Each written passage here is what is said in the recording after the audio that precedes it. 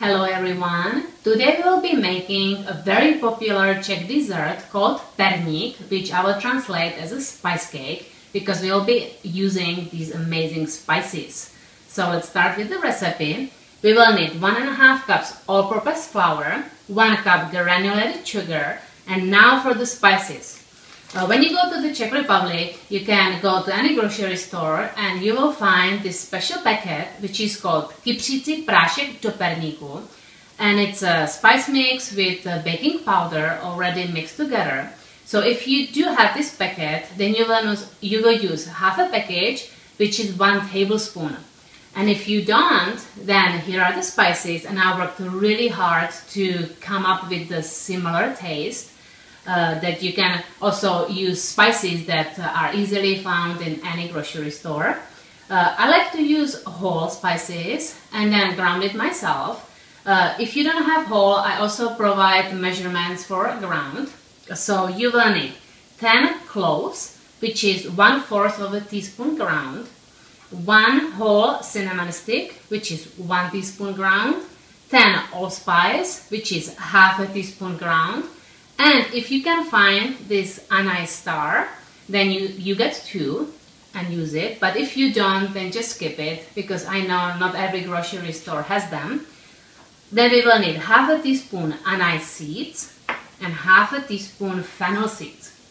And those are the ones that we will ground together, and it will smell so amazing and give this cake incredible flavor.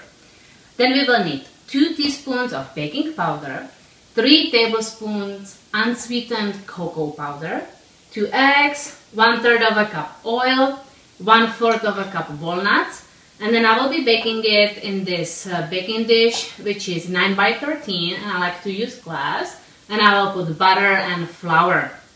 So this is all the ingredients, and if you want to have the list of the ingredients, then you go to my website, and I will put the link under the video on YouTube in the description. So you can just click on it and it will take you there.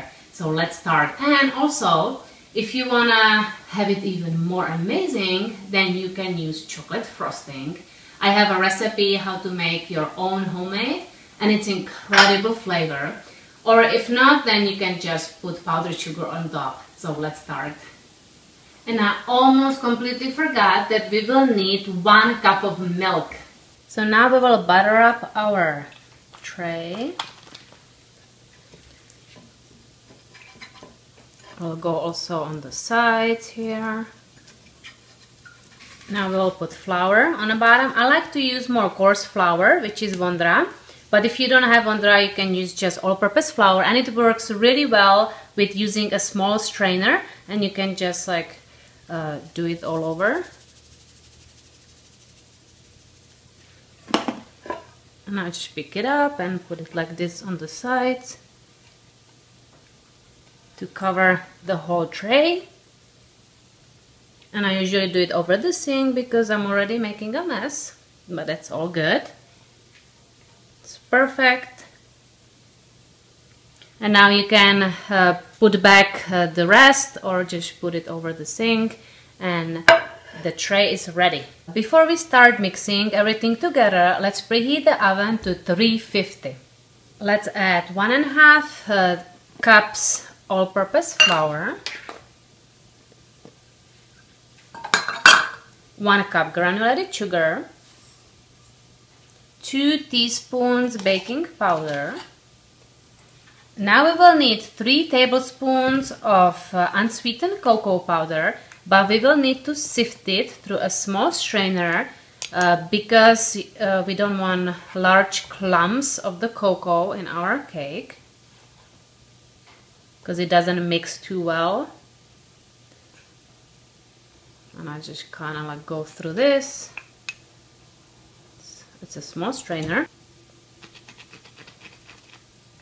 So let's set this aside, and now we will mix our spices. And I have here a coffee grinder, and I have 2. One is just for coffee and one is for spices only. This way the flavors don't mix together.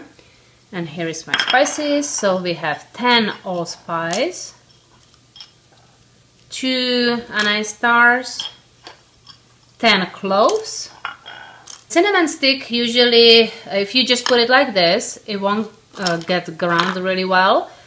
So you will need to break it, and it's hard to break it. So I have here a rolling pin, and I will just hit it like this, and now it will be easier to break in half.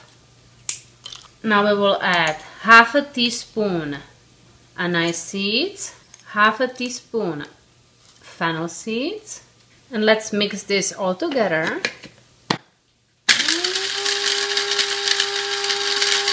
I think this is good. It's perfect. Look at that. And we'll be adding this to our bowl. And I also will try to get as much out of the cover.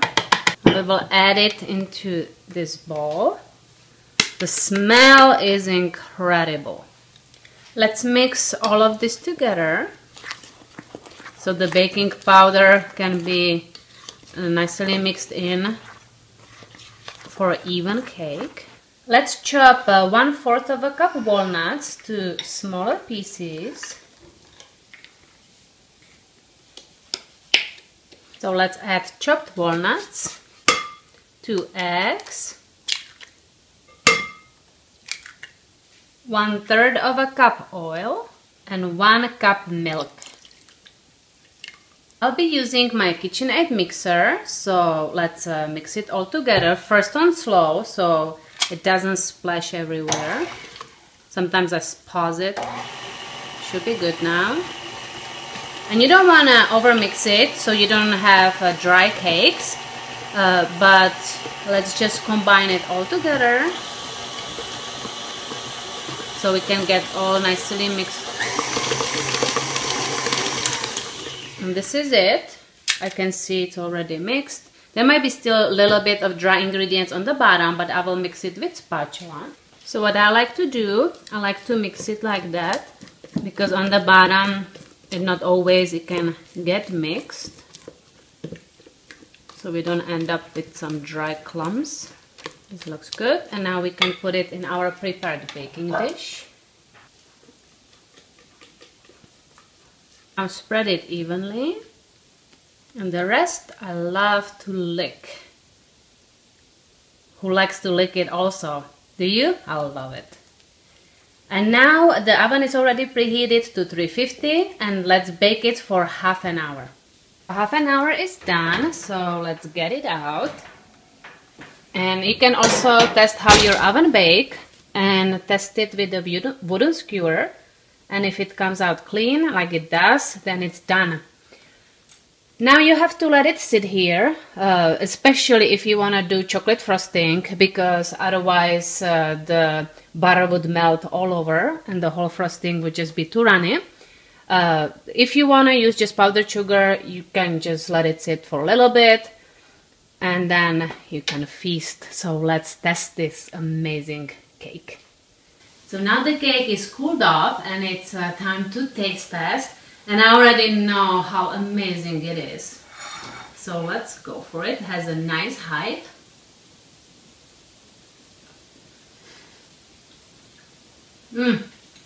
It's still a little warm. It's amazing.